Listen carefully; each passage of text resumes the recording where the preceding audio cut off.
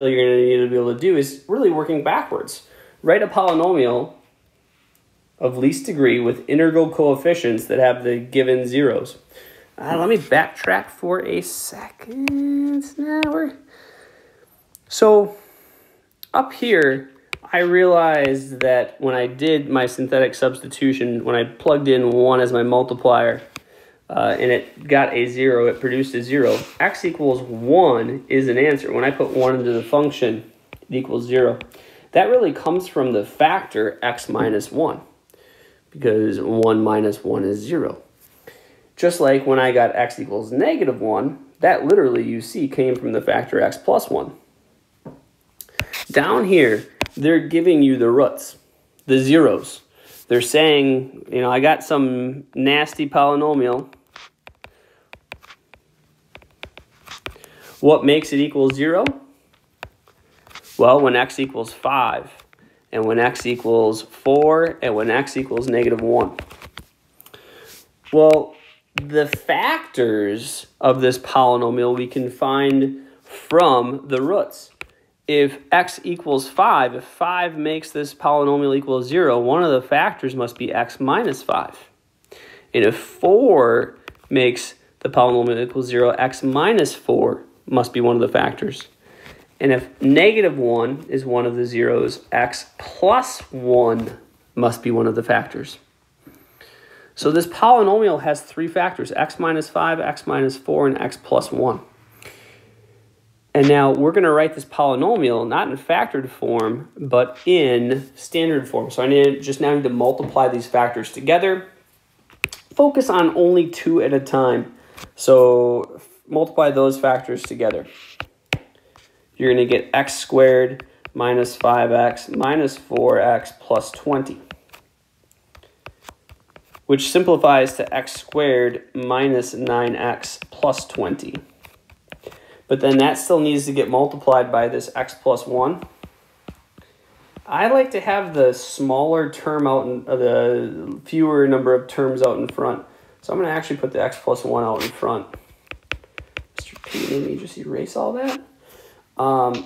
I find that I shoot more accurately when I do this. So I multiply this x to everything here, which really it's just a 1x. So it really just raises everything by the power or degree 1. So x cubed minus 9x squared plus 20x. Now I need to distribute the 1 through. So multiply everything here by 1.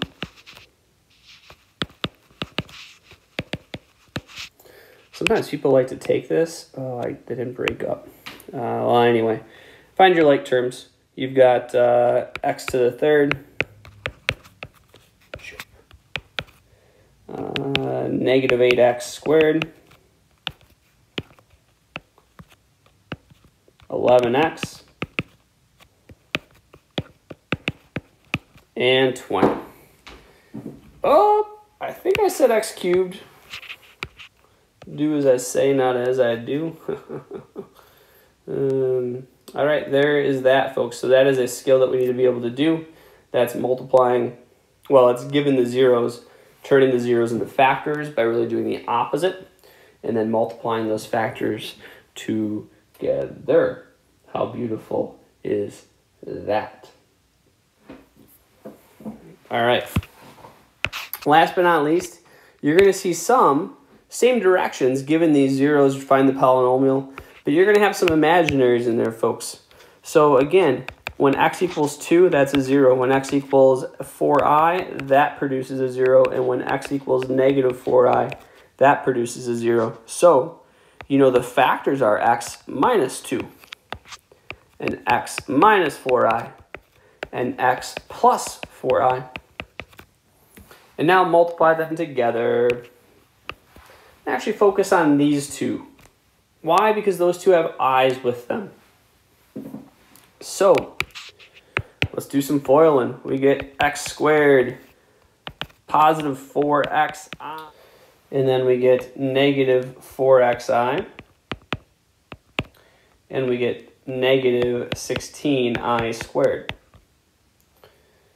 So then we can simplify this. First we have x squared Then we have positive 4xi and negative 4xi. That makes 0 xi's. Those are like terms. They have exactly the same variables and powers. So 0 xi, which we don't need to write down. These are eliminated. And then here, folks, we need to think, oops, I want to change the colors.